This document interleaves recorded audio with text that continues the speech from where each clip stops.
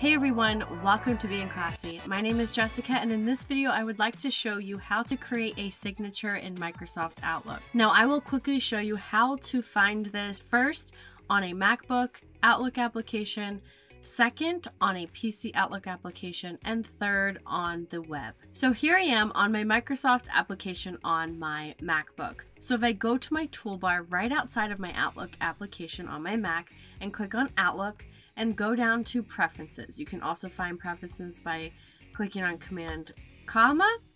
Then on your Outlook Preferences on your MacBook, there is a Signatures button. Here's where you can create your signatures. So in order to create a signature, I can click on this plus sign.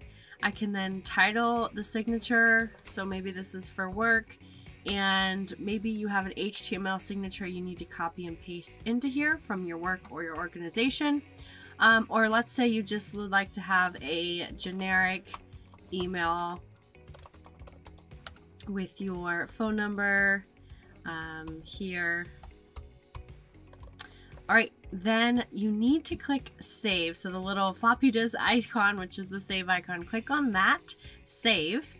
Now, if you go back to your signatures, I can go ahead and exit out of this. You'll notice I have that signature preview. Now, I do want to make sure I set this signature for any new messages or replies that I send with my account. So before you exit out of the signature setting on your MacBook Outlook, you would like to click on the newly created signature so that way it is automatically being sent out with your emails. Now on your PC Outlook application, there's an easy way to find the signatures.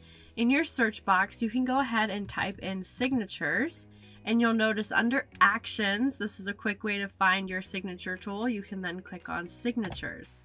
This will bring you to the actions item to create a new signature. So you'll notice here I do not have any new signatures, so I can click new to create a new signature. I can type in the name of my signature, click OK, and then you can put in the body of your signature. You can change the formatting and everything after you have that, or you could copy your HTML code in here if you have that. You can then click save. And then again, you would want to change the setting to make sure that that new signature is being sent out on all new messages from this account.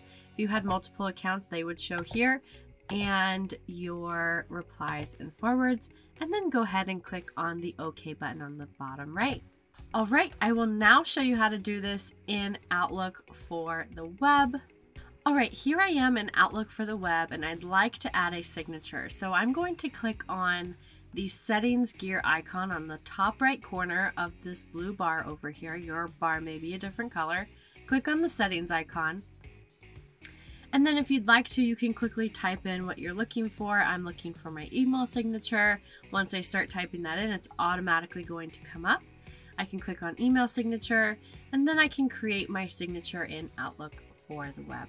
I hope this video was helpful for you on how to create an email signature in Microsoft Outlook on a computer. If this video was helpful, go ahead and like this video, share it out with anyone else who may benefit from it, and don't forget to subscribe to stay up to date with all of Being Classy. My name is Jessica, and I'll catch you in the next video.